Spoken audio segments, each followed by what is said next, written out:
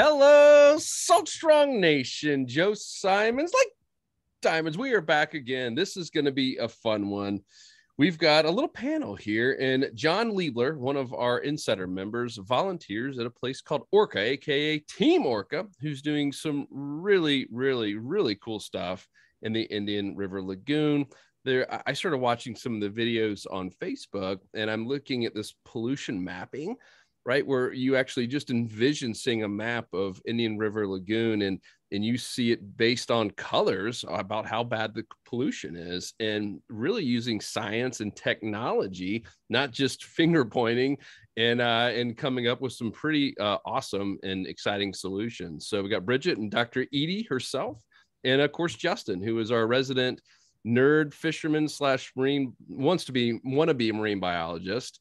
And ladies, first and foremost, welcome to the show. Thank you for having us. Yeah, thank you. Excited to be here. I'm pumped. So ORCA, where did you come up with the name? What does it mean? What's the purpose? So ORCA is the Ocean Research and Conservation Association.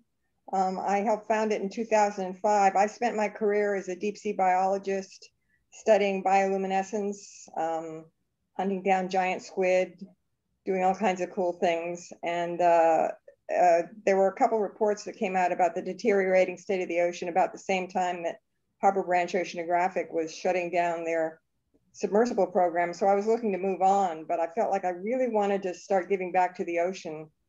And estuaries are a tiny percentage of the surface area of the ocean, but they are such a huge portion of the health of the ocean because they're a nursery for so many open ocean animals. And to see what was once the most biologically diverse estuary in the United States, or so it claimed anyway, collapsing right before my very eyes, I felt like this was where I wanted to concentrate my efforts. So we originally started out developing water quality monitors called Kilroys, and then we've greatly expanded our efforts at other ways of trying to track where the pollution is coming from. And our focus is on using facts to drive change. I love it. And she's very humble, but quite the celebrity. I mean, TED Talk and all kinds of cool stuff. I read the whole bio and started going down this rabbit trail of all the stuff you've done. I was like, holy smokes. So cool. So you could have picked anywhere, and you said Indian River Lagoon, like that is the main focus right now, to be clear, or do you it is. When we started ORCA, we actually incorporated in New York, and we were looking at estuaries in general. But as we saw things getting worse and worse here, we decided just to focus our efforts in our own backyard.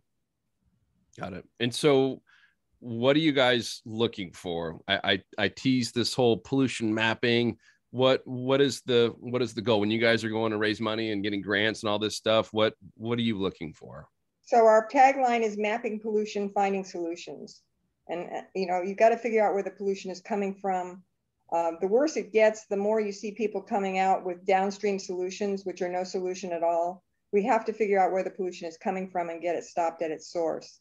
And we really try to avoid finger pointing because it's counterproductive, and we've got to understand that we're all polluters. We just have to figure out how to live together in this ecosystem to everybody's benefit.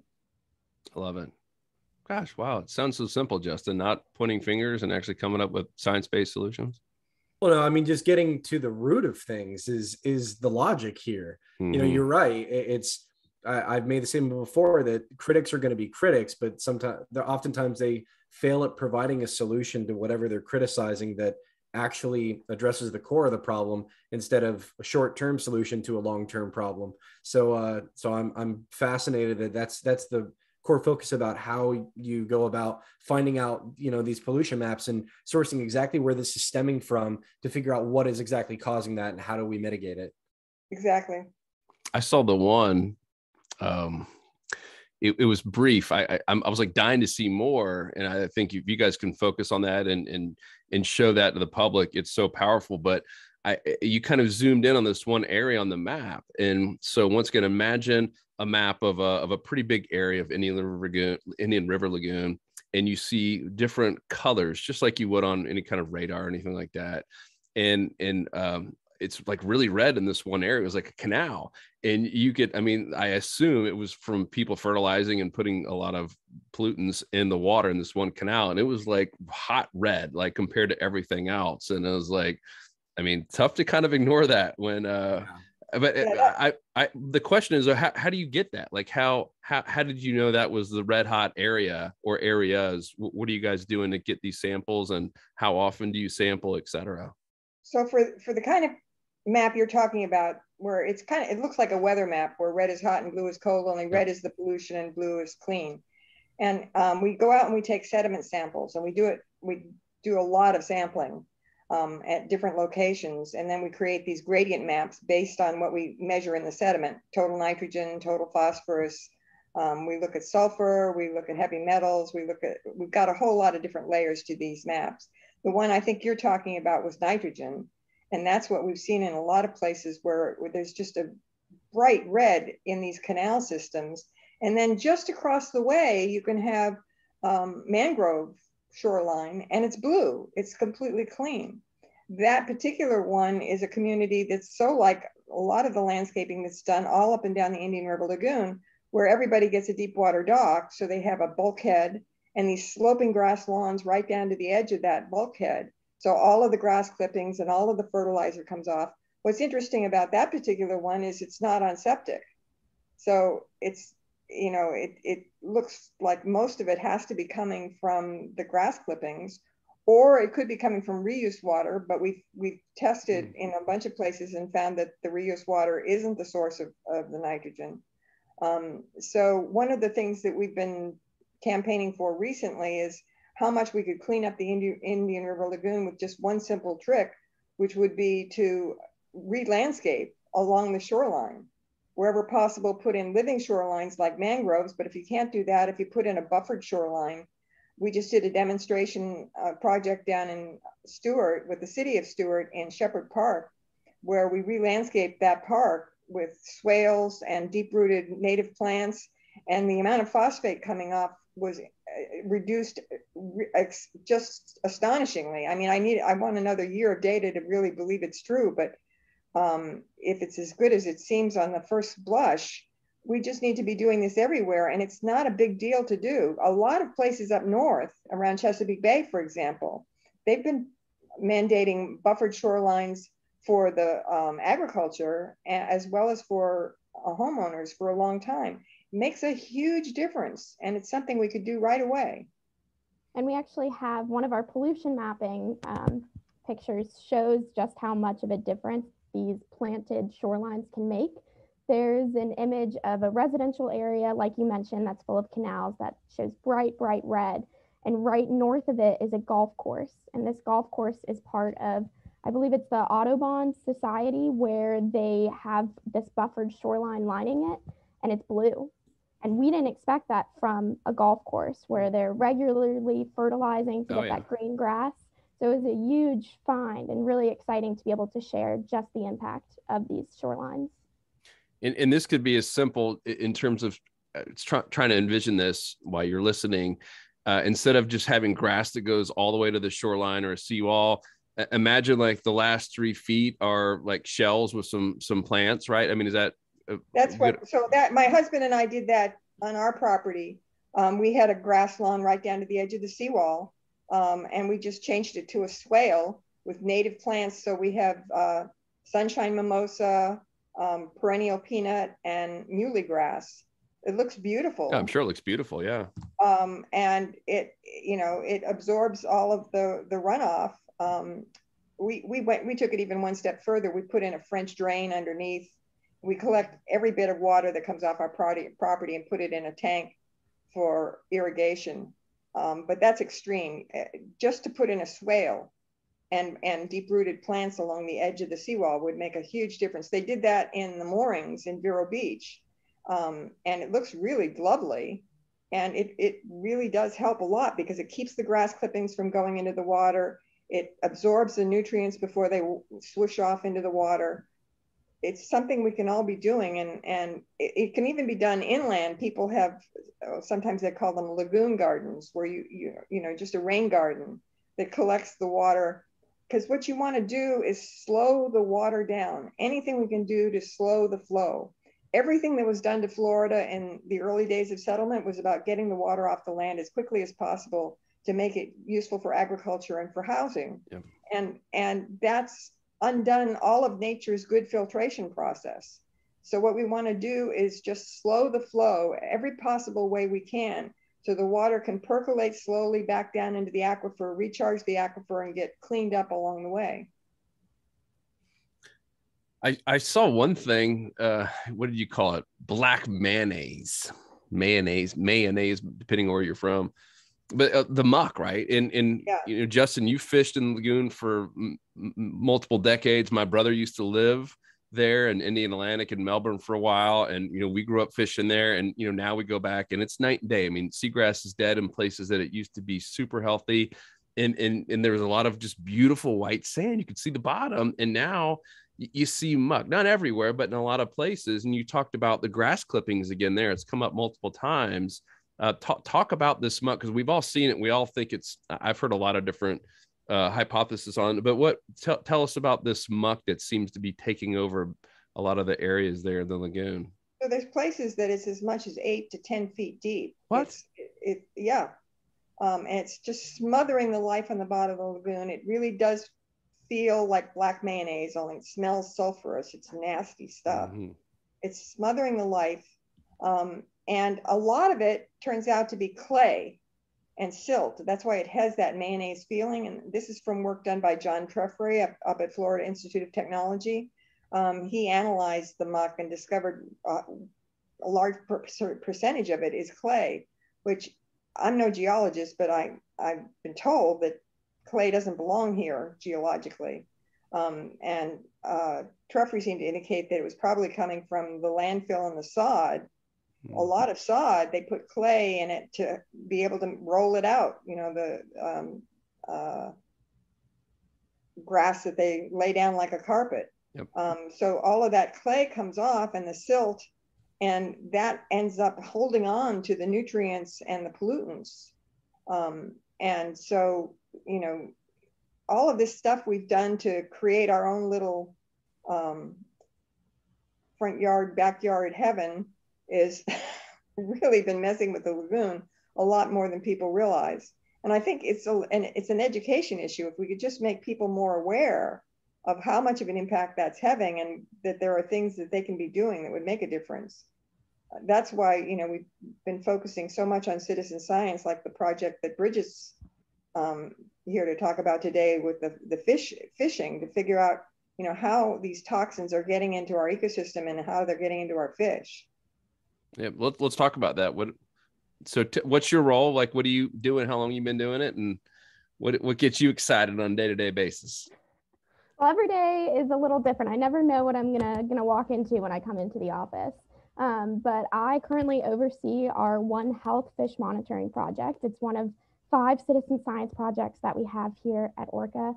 And it really takes hold of this One Health philosophy, which is the idea that you and I are affected by the animals and the planet, and the actions that we have also affect them as well.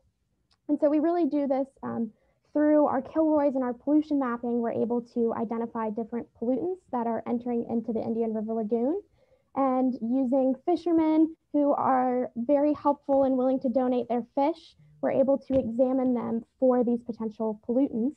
And then ultimately, we're able to look at and try and estimate the amount of exposure that we're being exposed to in these fish. So that's really the goal of this project. Cool. Do you mind telling everyone what a Kilroy is? I'm willing to bet a lot of our anglers and boaters have seen them before. Tell it, and we'll try to get a picture up there when we edit this. Tell us what it is and what it's doing. So it's a real-time water quality monitoring system. Our goal in building the Kilroys was to create something less expensive and smaller, so that they could go up canals, so that we could look at the major inputs to the lagoon. They are 2/3 the cost and half the size of comparable systems, but you're still talking about $80,000 for one installation and $30,000 to $35,000 a year in real costs for maintenance, because you just put high-tech equipment in seawater, it takes lots of tender love and care. We have a very devoted team, but they're always just struggling to keep those things healthy and clean. And we appreciate the fishermen that look out for them for us. And you'll see them where do you guys put them on channel markers and all kinds of existing channel markers and dock pilings. We have to get permits to put them out there. So there's a solar panel at the top. There's a small box that is Kilroy's voice that is basically cell phone technology. So all of that real-time data is fed to our website. If you go to teamorca.org and you click on the live feed, all of that data is available for free to anyone, anytime. You can look at it in real time, or you can plot the data over time. And then we have a sensor array underwater, and then a larger box, which has a pump that pulls the water up into it to measure for nutrients, nitrogen and phosphorus. And it measures temperature, salinity, pH, dissolved oxygen, oxygen reduction potential, turbidity, I'm leaving pH, I'm leaving stuff out, I'm sure, but anyway, a lot of stuff. Yeah. And these are all over the place. We have 18 now. We had as many as 25 at one time, and then the funding got cut back, but it's gradually been being brought back so most of that comes from the state, but some of it from individual counties. If I can interject, I have experience with Hawk and YSI units for measuring all of these parameters individually, and just the portable units are thousands of dollars. So to implement 18 of these, it is an investment, and to read it in real time. I mean, these diodes, they're sensitive. The maintenance, I'm sure, is very labor intensive to go and check on that constantly. So that's incredible that that's accessible to us. And I would say I don't think a lot of people realize kind of what goes into putting this kind of unit together to read all that information. Some of these things take several minutes and mixing and time and waiting to get general readings, but the fact that it's just going 24/7 for someone to know, it's really incredible. It's a very valuable resource.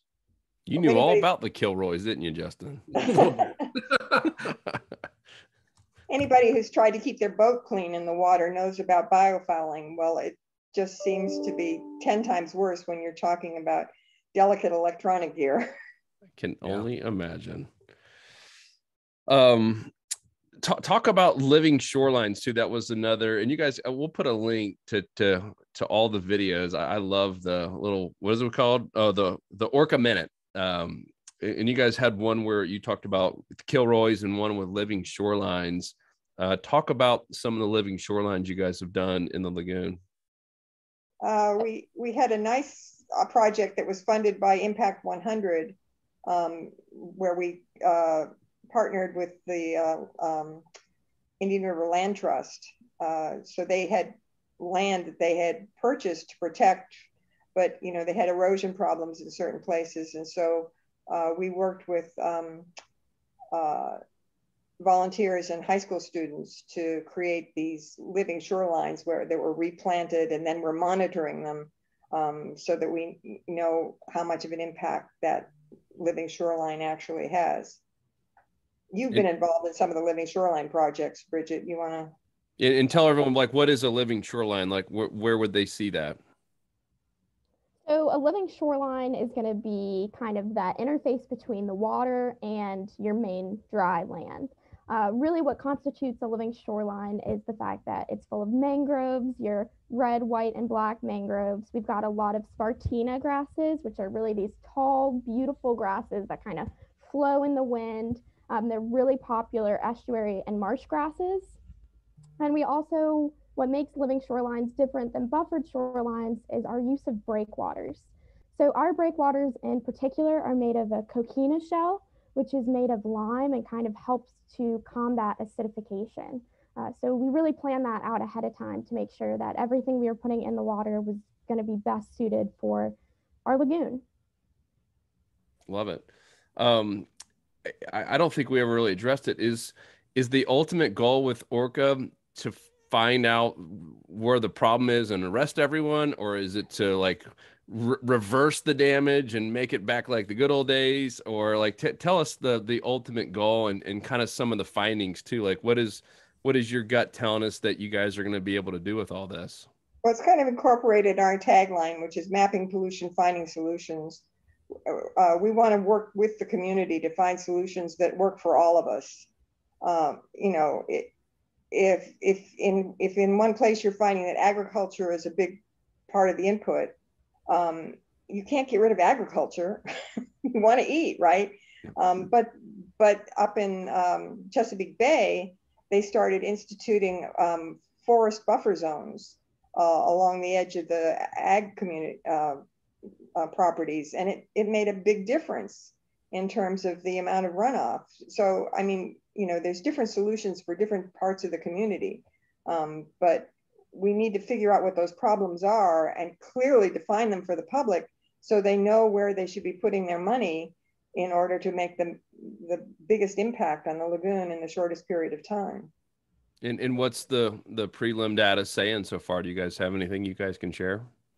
Well, the thing that's been most striking to me is this impact of stormwater runoff.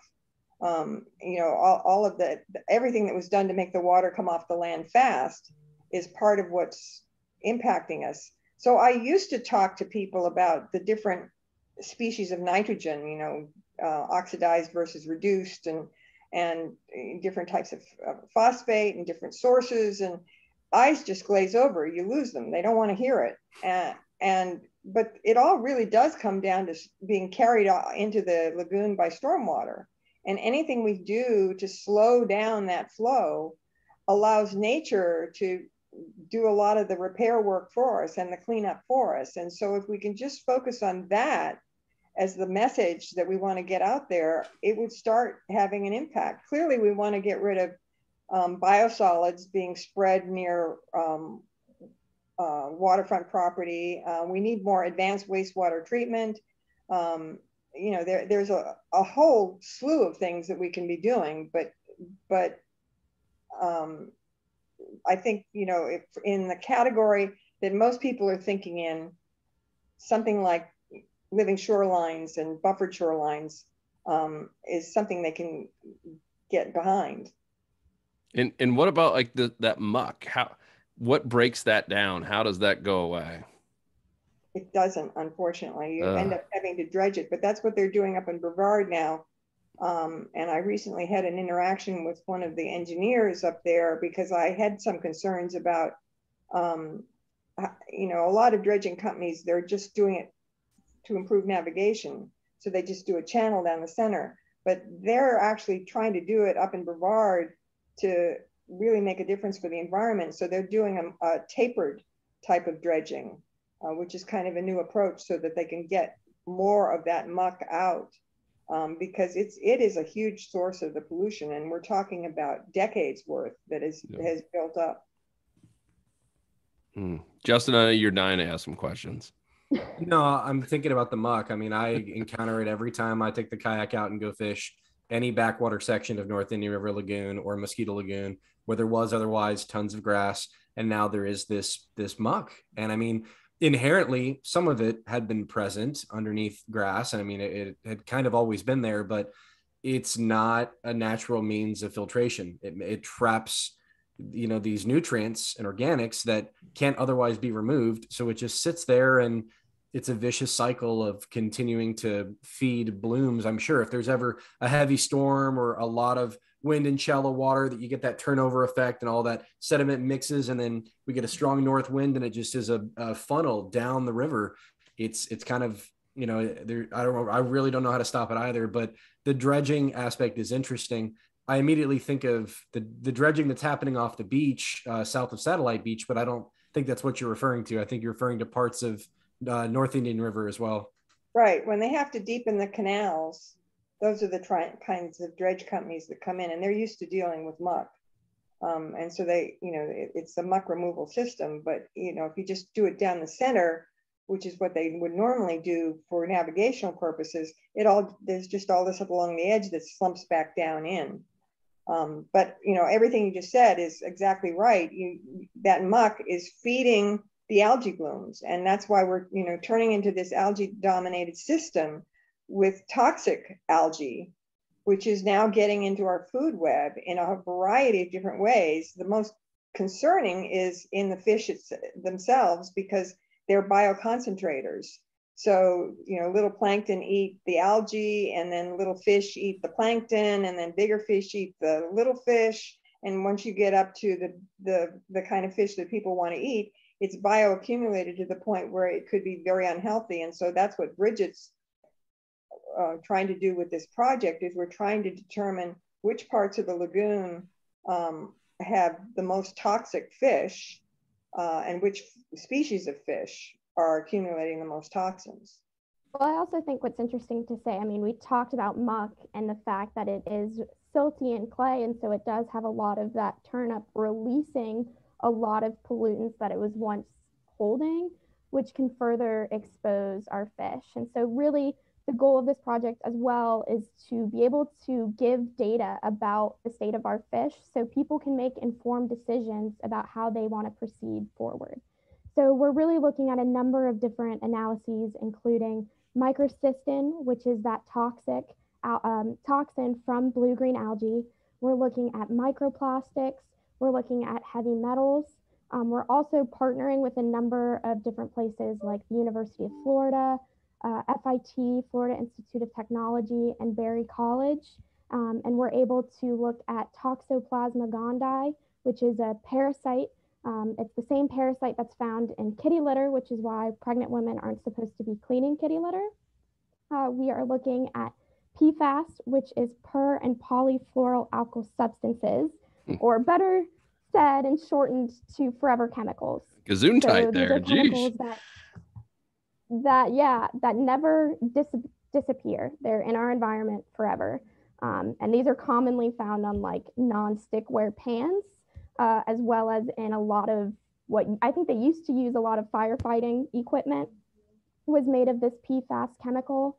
And then we're also looking at pharmaceutical and controlled substances. So we're really making the most out of every fish that we get. We're trying not to let any part of the fish go to waste. And so we're constantly looking to expand what we can look at, as well as who we're partnering with. We want to get as much information as possible. And as many fish as possible. I'm hearing like all these things that essentially cause cancer. No big deal. So Bridget and Dr. Edie, knowing what you know and seeing all the data that you get to see and all the toxins, and would you eat, if Justin and I went fishing today and gave you a fish and said, eat it out of the Indian River Lagoon, would you eat any of the fish? Knowing I'll say as myself, I don't eat fish. So assuming you did. Regardless of where it comes from. I think it depends. I think it's a personal decision. I think it depends on the fish that you're getting. I think it depends on the flavor and how you're preparing the fish. But I'd say it's up to you. I think it depends. It depends on a lot of different factors, including even season, keeping that in mind, what time of year you're collecting your fish. Doctor? I'm with Bridget on, I try to aim towards a plant-based diet for the sake of the planet. Yep. I will confess I'm not as good at it as she is. I do revert to chicken every now and then, but I stopped eating fish a long time ago just because of my concerns about overfishing and the way certain things are fished. The one fish I eat every now and then is mahi, because of they're caught individually on long lines, and they're very fast growing. They don't tend to have pollutant build up in them the way a lot of other fish do. One I can tell you should never ever eat is armored catfish. Armored catfish. Yeah, you would. They're here. You would think nobody would eat them when you see them, but apparently they're a delicacy in some cultures. Are you talking about like brown hoplo? Yeah. Yeah. They're not native. They're an invasive species. Yeah. But my goodness, they're survivalists. I've been out there when we've had an dissolved oxygen plummet, and they're gulping air at the surface while everything else is going belly up. But they seem to be, well, I mean, they're bottom feeders, so it's not really that much of a surprise, but I will go as far as saying you should probably not be eating those.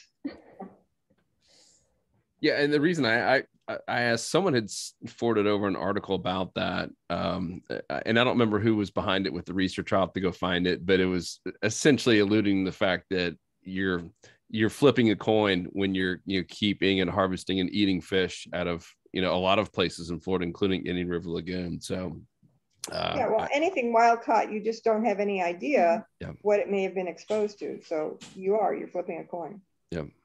Wow. Justin, what else you got?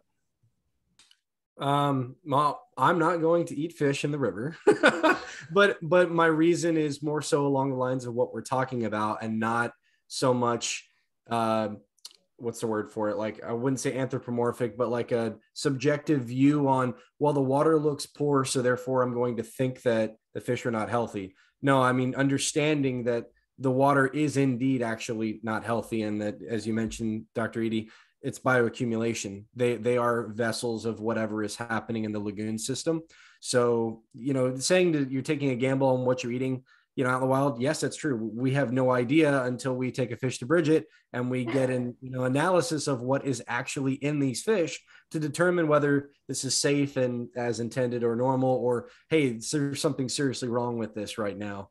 So no, I'm with you. I would not take that gamble, as much as I like eating black drum once a year, once in a blue moon, maybe one time.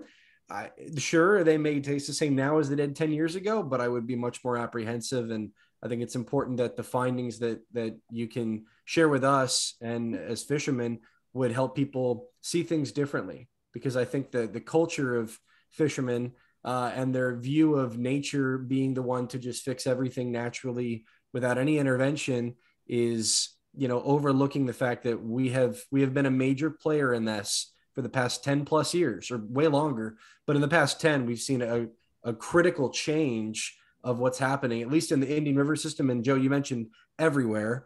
So, we should acknowledge that it might be at a point where we would need to step back in and help repair and help this process, to recover, to go back to the days of old that people love to say. But, serious action needs to be taken to be able to get to that point. I mean, I will say too, so part of our project is being able to go out and survey fishermen, just to be able to understand how much they are consuming, to better understand what we're facing. And we do have a number of citizen scientists that come in our lab and eat the fish from the Indian River Lagoon, and they're doing fine.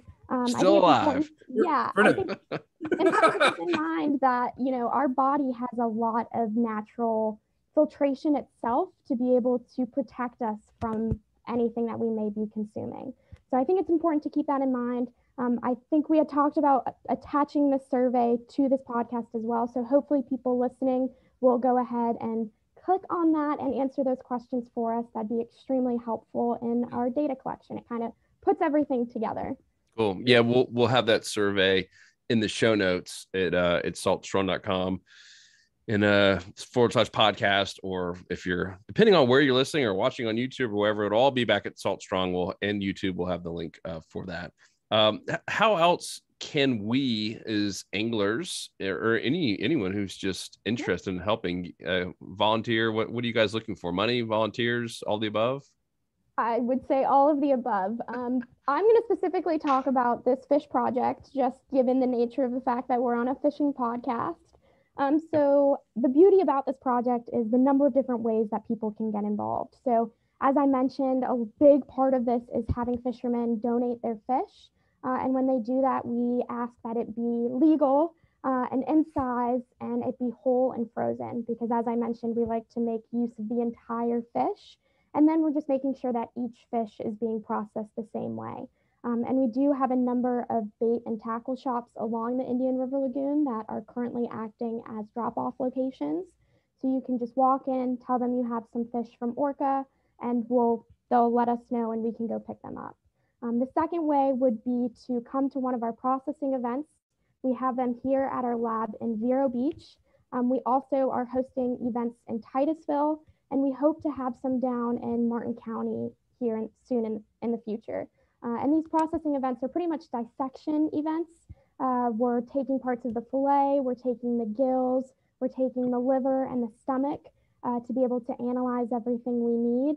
And then the last part would be further lab analyses. So in order to look at some of these pollutants I talked about, there's just some extra lab work that needs to be done. So citizen scientists can get involved in a number of ways for this project in particular.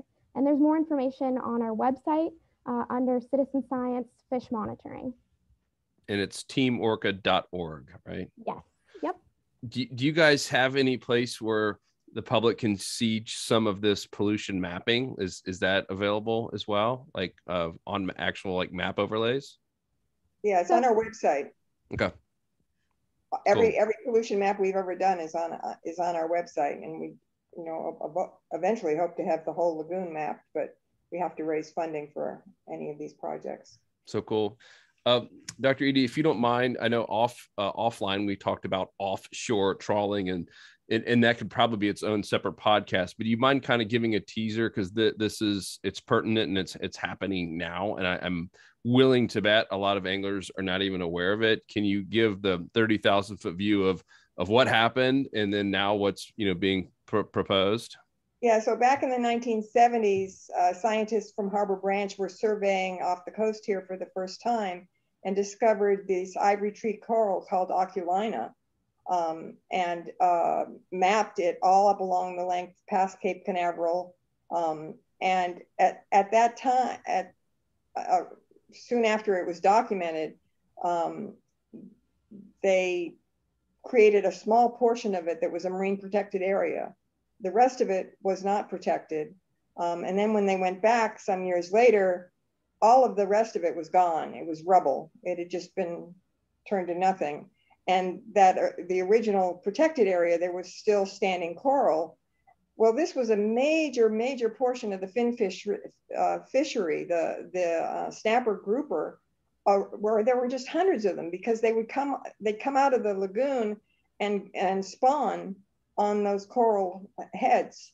And the incredible thing is that, having seen the decimation caused by this bottom trawling, which was just for rock shrimp, so a very small fishery compared to the finfish fishery, decimating this habitat for the finfish fishery.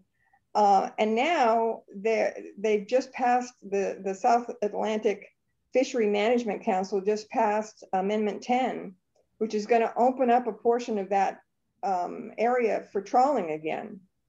And there was some evidence of the coral larvae coming, and settling on the rubble and starting to grow. It grows very, very slowly. It was going to take a very long time, but at least there was some hope of recovery. Well, now there'll be none. So they've passed Amendment 10. And the thing that's crazy about this is that one or more members of the South Atlantic Fishery Management Council, which is supposedly there to protect the coral reef, are rock shrimp fishers.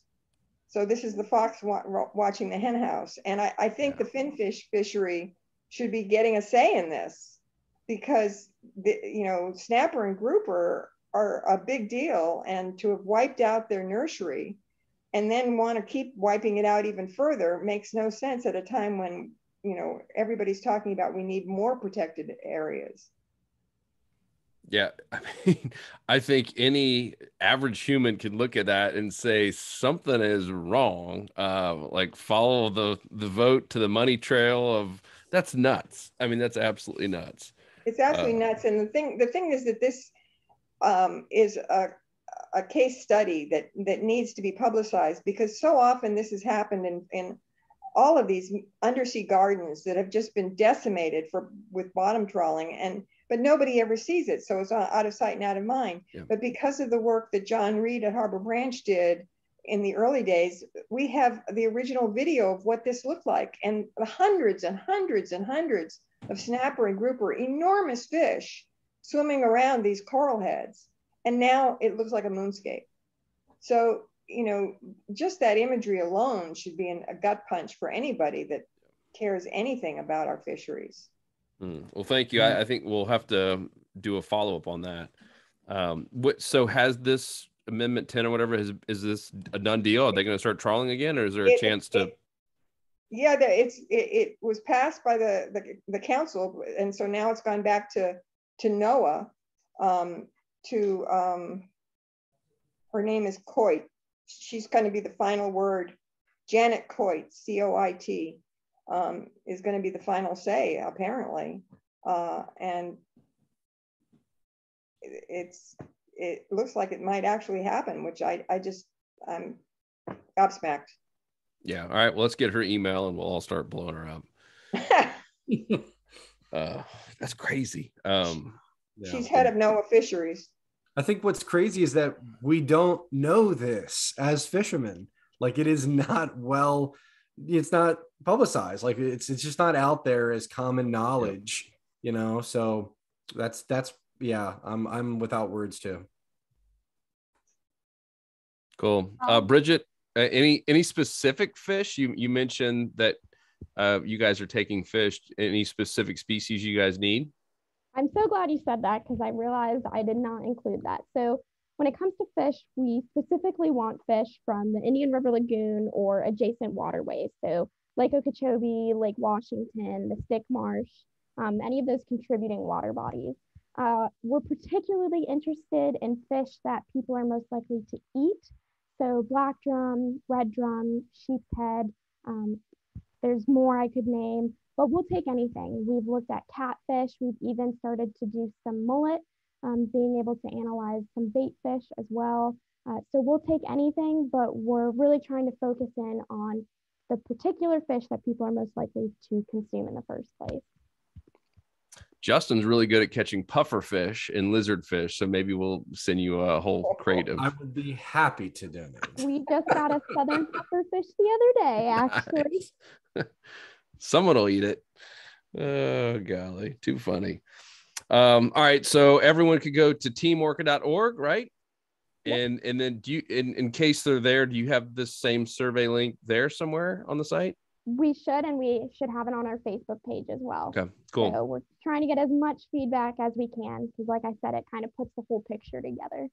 Is anything else that we can be doing to rally the troops, and besides sharing this episode with everyone and just getting more awareness? Anything else? Any like big events coming up in particular? So we've got a few specifically for this fish processing event. So next week, on the 3rd, we will actually be having a processing and intro event here in our Vero lab. And then March 30th, I believe, at 6 p.m., we are going to have an update about this project. And that's open to anyone who might be interested in all of those different variables I previously talked about. It'll just kind of show you up to this point what we've seen, because we've done about over 600 fish at this point. So we've got a good bit of data, but again, this is over 2 years, so we're hoping to be able to keep going and collect more fish. But March 30th will be that update about this project. Cool. Awesome. We'll put a link to that as well.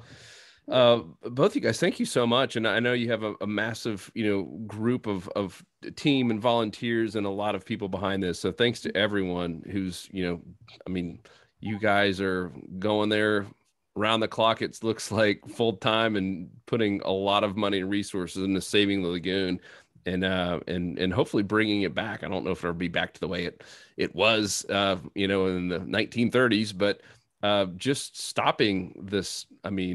What we would say, it seems like every year, right, Justin? Our club keeps growing, and every year people are like, man, the lagoon just keeps getting worse and worse. At least just stopping it and slowly reversing it back would be massive, massive win. So thank you guys so much. Thank you. You're welcome. Cool. All right, everyone, check out their site, teamorca.org, and we will have all the links to everything we talked about, including the survey and all the fish studies. And all that will be at saltshore.com. You can go up to the top under the fishing tips section, or you can go to saltshore.com/podcast, and you'll see that episode right there at the top. And at the bottom of the actual blog post /link, there's an area where you can post a question, and it'll come to me or Justin directly, and then we could forward it on if you have anything specific that we missed or that we just somehow forgot to talk about. But we covered a lot. I got some cool notes here, and let's get rid of that black mayonnaise on the bottom as fast as we can. That is so gross. All right, guys, thank you so much. We appreciate you. Thank you. Thanks. Thank you.